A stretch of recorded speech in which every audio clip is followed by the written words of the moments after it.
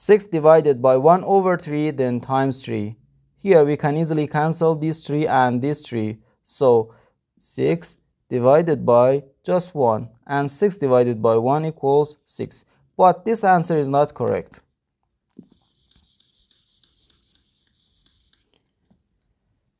This expression has one division and one multiplication.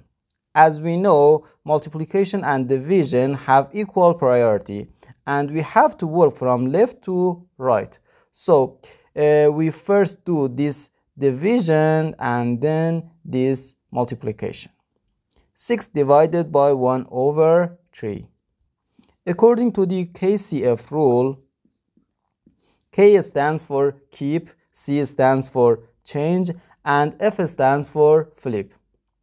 6 divided by 1 over 3, according to this rule, can be written as 6 times just 3, and again times 3.